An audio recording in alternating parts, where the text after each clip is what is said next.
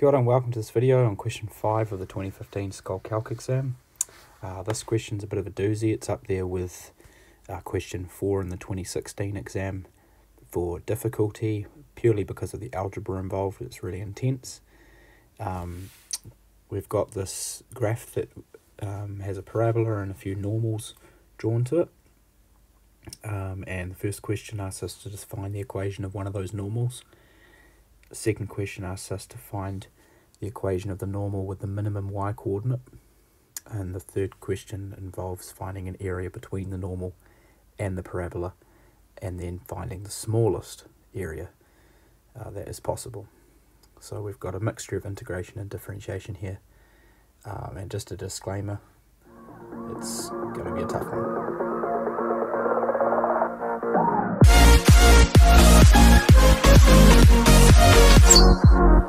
Okay, part A actually is quite nice. Starts us off fairly reasonable. We've got this coordinate here on the right hand arm of the parabola, and they're saying call this point x0, y0, some particular point on the parabola, and it can move. Show that the equation of the normal to the parabola at this point is equal to y equals mx plus c, where m is negative 1 over 2k x0 and c is the other stuff. Okay, so it's actually quite simple. We just need to find the gradient. Okay, because a normal at the point x0, y0 has the equation y minus y0 equals mx minus x0. Sorry, that's the tangent, my bad. It's the tangent, so the gradient of the normal will be the negative reciprocal, so y minus y0 equals negative 1 over m x minus x0. That's the normal. And first up, we've got a pretty simple parabola, just y equals kx squared. So we can diff it.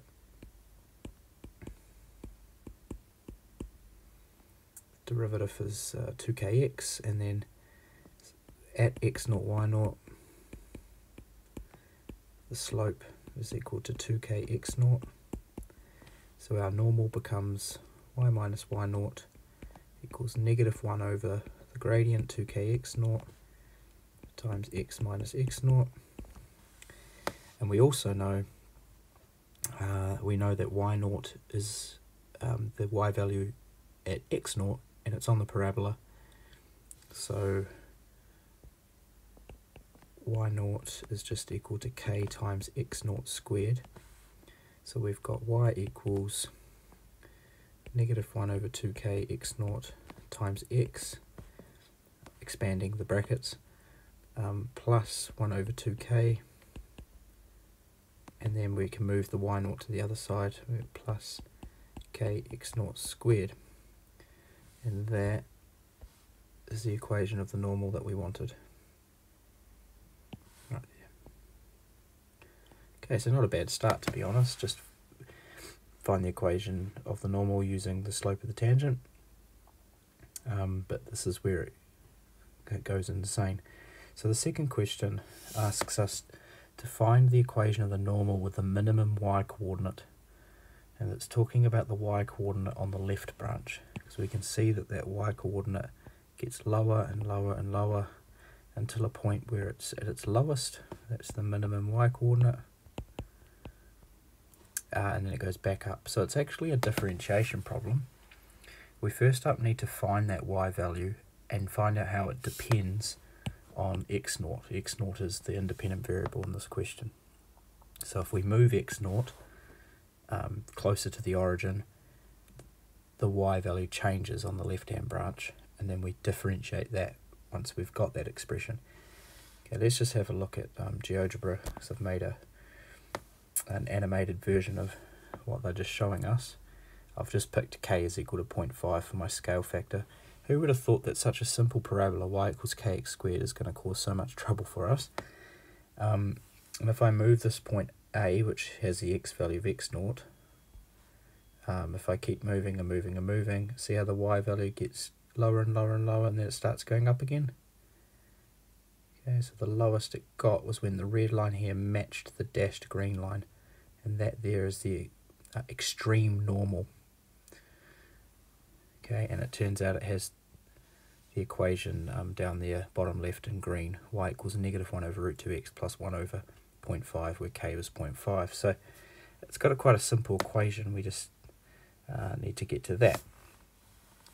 The question actually gave us the answer to this one as well. So it's a show that again. Okay. So start off by again calling this point x0, y0. Ignore any of the numbers on the scale. And we know the equation of this normal. We've already got it. We just use the answer from the previous question. Okay, that's the equation of our normal. Now we need to find out where that normal meets the other side of the parabola. So we need to solve it equal to y equals kx0 squared. No, not kx0 squared, kx squared. That's the equation of the parabola. So solve that simultaneously, gives us a quadratic equation. So simultaneous equation, kx squared equals minus 1 over 2 kx0 times x plus 1 over 2k plus kx0 squared. If we put that into standard format, kx squared plus 1 over 2 kx0 times x, that's the linear term, and then minus both of the other things, equals 0. Now we could solve this for x, right? We could go x equals and use the quadratic formula. But we actually already know one of the x values to this. We know that the normal cuts the parabola in two places. One of the solutions is x0. Okay, and we can verify that. If you substitute x0 in for all of the x's, the stuff will cancel. Let's have a look at this. If we make this x0 and this x0, kx0 squared minus kx0 squared, and 1 over 2k minus 1 over 2k. So x0 is clearly a solution to that problem.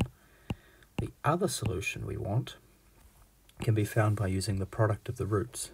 So for a quadratic, the product of the roots is equal to c over a. C in this case is the constant at the end, and a is equal to k. So that's the product of the two roots of the quadratic. So therefore the root that we want, which is x, let's call it x of b. Okay, that coordinate b, let's call this x of b. That x value, I'm saying x b, y b. That x value is the product of the roots divided by the first root that we already know. So we've got to divide this also by x0. Okay, and that simplifies. Get negative 1 over 2k squared x0, and we get negative x0. Okay, so that's xb in terms of x0. Remember, k is just a constant, it's the scale factor of the parabola. So now we've got that, that's our x value. We want to optimize the y value, we want to minimize it. Okay, so to find the y value, we could use the normal equation or we could use the parabola, but the parabola is easier. The y value of b is just k times by this dude squared. Okay, the fact that both of those terms in there are minuses, when we square them, they actually have no effect. So we could write this as k times 1 over 2k squared x0 plus x0 squared, and it's exactly the same thing. And we want to differentiate this with respect to x0, which is the only variable there. So differentiate with respect to x0 the y value. the thing we're trying to minimise. K will sit there, the 2 comes down in the front. I'm using the chain rule. I get all of this stuff to the power of 1 multiplied by the derivative of the inner function, which is minus 1 over 2k squared x naught squared plus 1, and that equals 0. Now bear in mind that x naught is a positive number, okay? It's a number that's bigger than 0, it's in the first quadrant, and so this first factor here is never equal to 0. It's a positive plus a positive, which means that it must be this dude here that generates the solution. We want this equal to 0. So if we solve that equal to 0, that will give us our minimum value of yb. Well, it'll give us a minimum or a maximum, but we assume it's the minimum. 1 equals 1 over 2k squared x naught squared. And we're solving this for x naught. So we've got x naught squared equals 1 over 2k squared, or x naught is equal to plus or minus root 1 over 2k squared. Now we want the negative value. No, we don't. We want the positive. X naught's positive, so we take the positive root. Positive only. And we can square root that k underneath, so we've got 1 over square root 2 k. K's outside the square root. So that's our x naught. And then we're asked to prove, or show that the equation of the normal line with the minimum y coordinate is equal to this dude here. So now we just substitute x naught, the thing we've just found, into the normal equation, the general normal equation. So the normal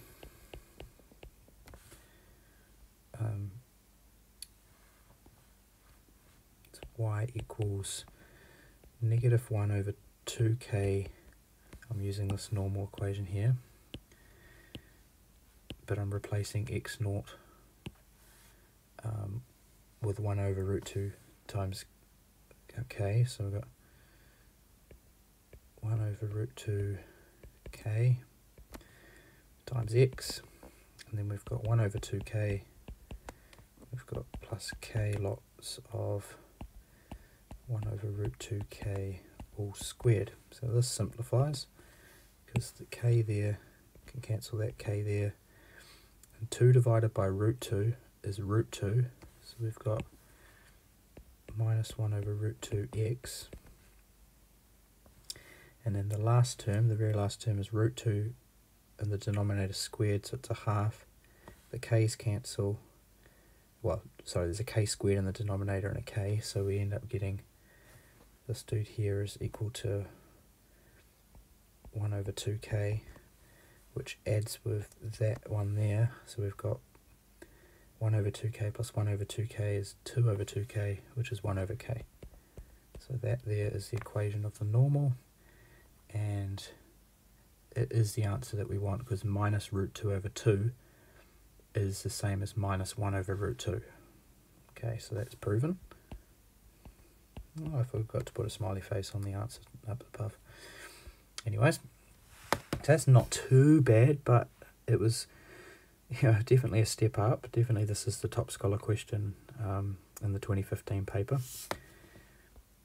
Especially when given the other hard question was the question 4 conics problem, but it had an easier option to do the linear programming one. Okay, part C. What does it say? We want to find the equation of the normal, so it's not even a show that this time, that produces the smallest area between itself and the parabola, and find this area. So let's go back to GeoGebra here, and this time focus on the blue line. So the area, as we decrease x naught, if we move a closer to the origin, the area is going down and down and down, right? It's 8.8, 8.7, 8.6, and it keeps getting smaller until that position there where it's blue, and then it gets bigger again. So we're now looking for the normal that generates the smallest area. So we need an expression for that area first. Okay, area is the integral between x of b and x of a, so left to right, of the equation of the normal. Again, we're back to the general equation of the normal, so I'm going to copy that down again. This dude's getting a bit of a workout here. Let's go, you're going with me this time. Again. Okay, that's the top equation. Actually, I need to get rid of the y equals.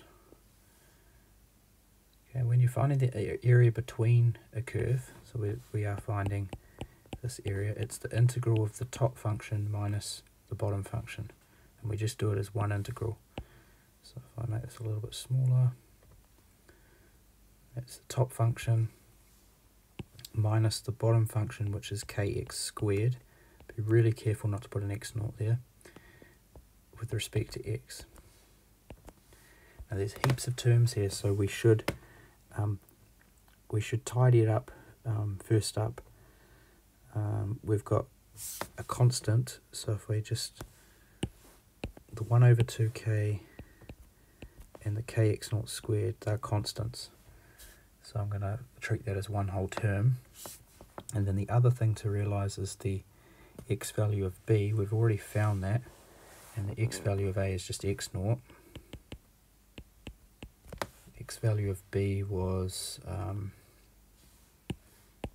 where was it? This dude up here. Okay, that's the lower value, minus 1 over 2k squared x naught.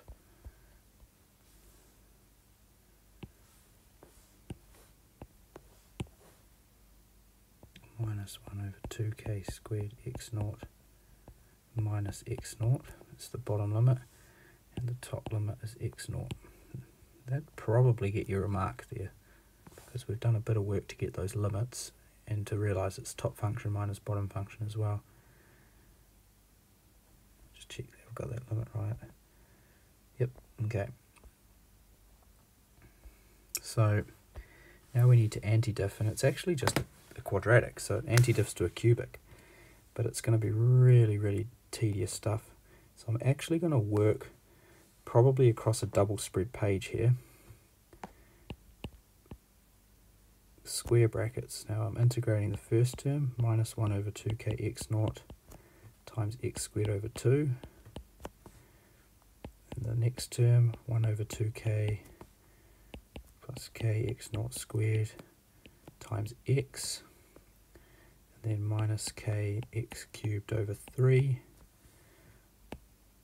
all between x naught and minus 1 over 2k squared x naught minus x naught. I'm trying my best not to make a mistake here, but I know it's going to happen.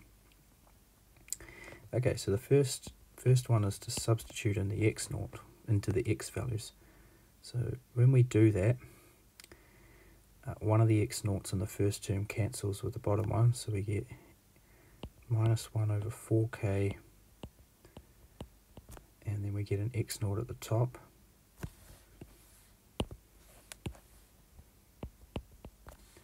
Okay, and then the next term we get x naught over 2k. I'm subbing in x naught into the x value, and then I'm expanding it at the same time. We get plus k lots of x naught cubed, and then the last term minus k x naught cubed over 3. Okay, and now we have to sub in the bottom limit. Now this is the tedious part, because the bottom limit is made up of a combination of things. So we've got minus, remember subtract the bottom limit evaluated in the integral, so minus 1 over 2k x naught. Actually it's 4k x naught because there's a extra 2 there. And it's x squared. So remember that, like I said before, because it's a negative thing, when we square it we just get a positive, so we can write it as 1 over 2k squared x naught plus x naught all squared. And then we've got plus 1 over 2k plus k x naught squared all times by negative 1 over 2k squared x naught minus x naught. Did I say I was going to go across the page? Yep. Let's go. You can do this in your exam if you want to as well. And then the last term, we've got minus k, lots of x cubed over 3, so minus k over 3, and then it's a negative thing cubed, so the negative will get cubed and make that a plus, and we've got 1 over 2k squared x naught plus x naught all cubed.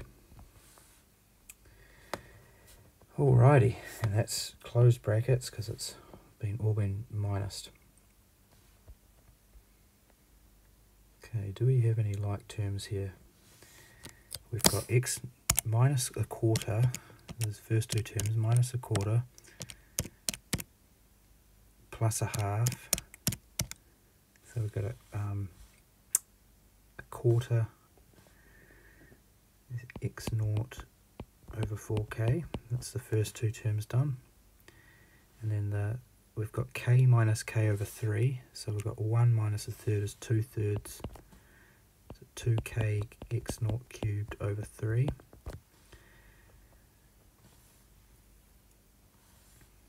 Okay, then we've got plus 1 over 4k x naught times the expansion of that quadratic, 1 over 4k to the 4 x naught squared plus x naught squared plus 2 lots of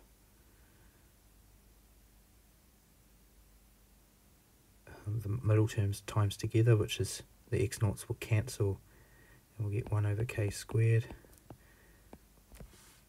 Okay, I'm up to here now, I've done that. Then the next term is minus all of this stuff. So minus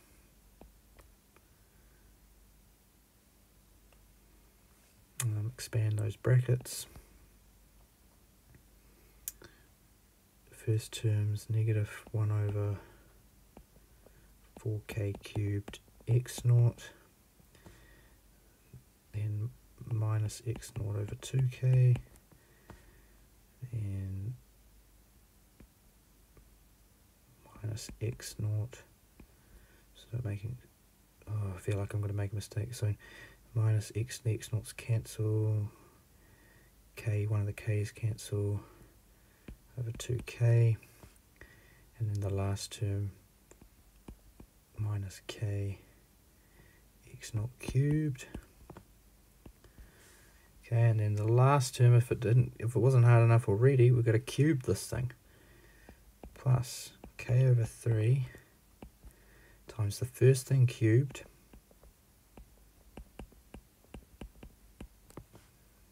plus 3 lots of the first thing squared times the second thing. So 1 over 4k to the 4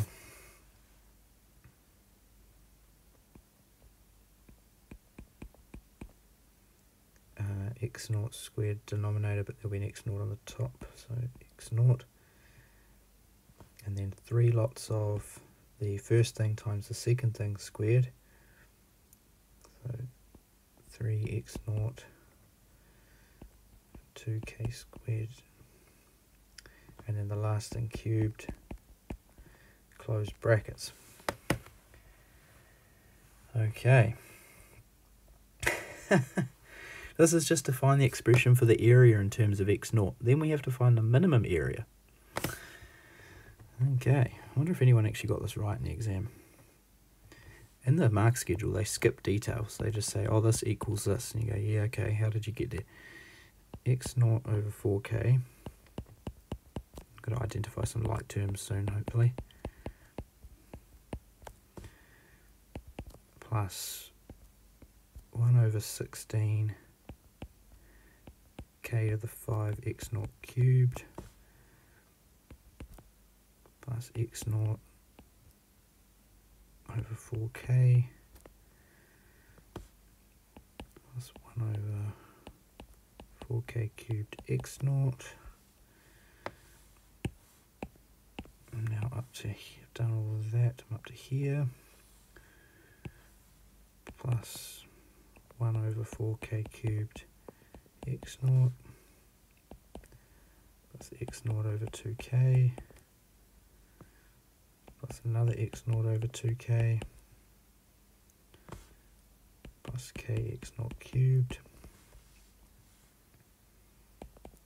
plus 1 over 24 k to the 6, no, not k to the 6, k to the 5 x0 cubed. I think I've seen that term already before, plus 1 over 4k cubed x0 plus 3, no, plus x0 over 2k plus k x0 cubed all over 3. Okay, some like terms now. Let's look for the x0 over 4k ones first. x0 over k. x0 over k. x0 over k. x0 over k. x0 over k.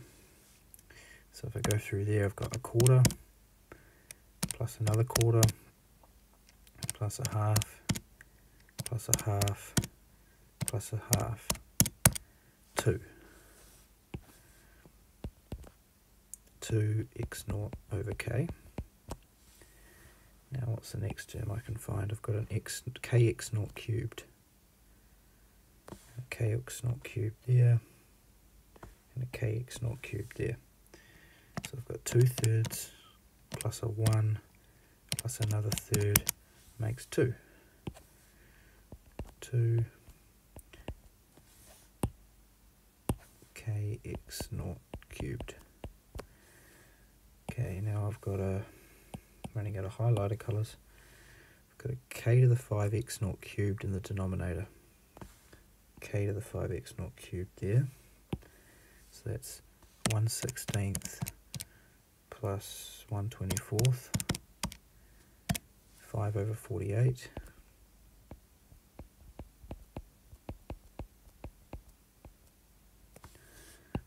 K to the 5 x0 cubed, and then I've got a k cubed x0 there, a k cubed x0 there, a k cubed x0 there, and that's all the terms covered. So I've got a quarter plus another quarter plus another quarter, 3/4.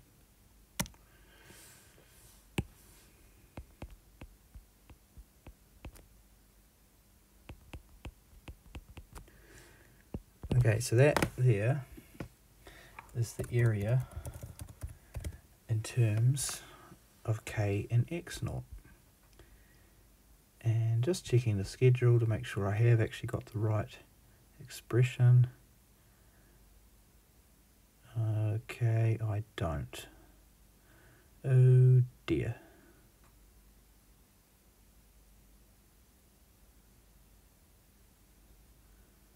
Oh, good luck trying to find my mistake here. If you've already found it, well done. Because the mark schedule, like I said, just goes from the integral to the answer for the area.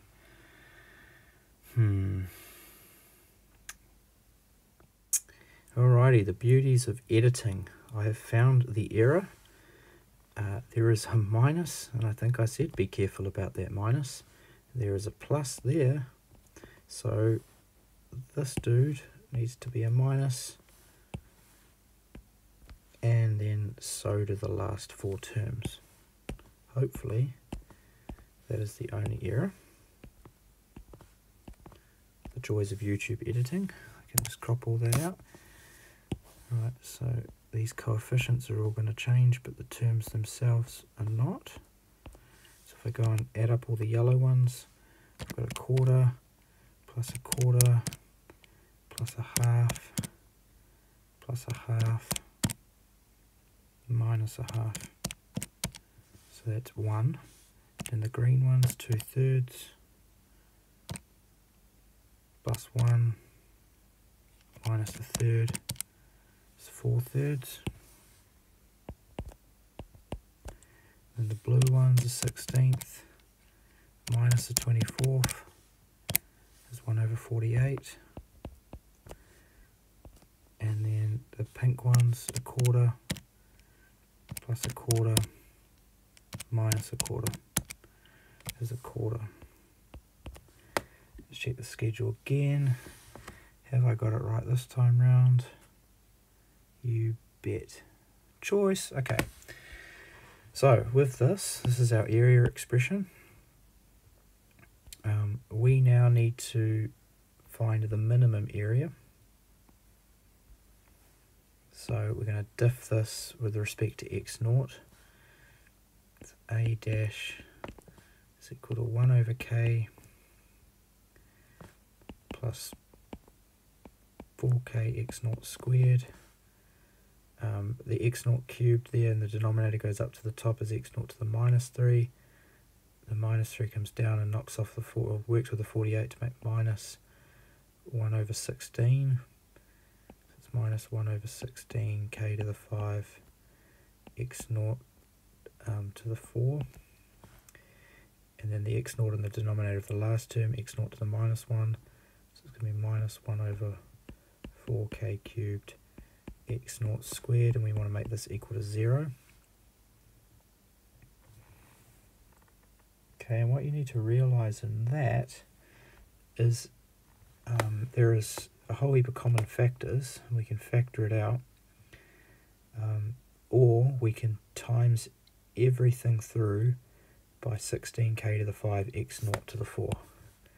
So multiplying by 16k to the 5 x0 to the 4 gets rid of all the fractions, which is a common theme in my videos. So we're going to get 16k to the 4 x0 to the 4 in the first term. We're going to get 64k to the 6 x0 to the 6 minus 1 and minus 4k squared x0 squared equals 0. Now we have to solve this for x0, which seems like impossible to do because it's a power of 6 equation in x0, but we can actually factor it because the first two terms have a common factor. This is like how you factorized back in year 11 with the MCAT, except it's just to the next level, I guess. Those first two terms have a common factor of 16 and also k to the 4 and x0 to the 4. 1 plus 4k squared x0 squared. And then the last two terms have a common factor of minus 1. 1 plus 4k squared x0 squared. And that is a common factor for both those terms, so the outside stuff becomes one of the factors. And the green stuff is the other factor. And we want to make this equal to 0. x0, remember, is a positive thing. The right hand side, so is k, and the right hand factor is always greater than 0. So we're solving for the left bracket equal to 0. And that gives us x0 equals 1/16k to the 4, the fourth root, which is 1/2k. So that's the x0 value that gives the minimum area. And then we do the same thing as we did in part B. We sub that back into the normal equation. Gosh, where is that normal equation? It was this first bit here. That's the normal equation. So y equals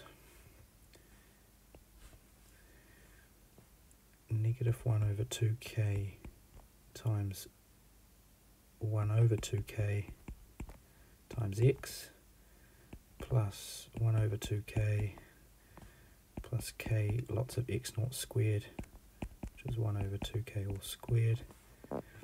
The 1 over 2k's cancel. We get negative x. So all that to get a slope of negative 1. And then the constant terms there, we've got 1 over 2k plus 1 over 4k. So 3/4. 3 over 4k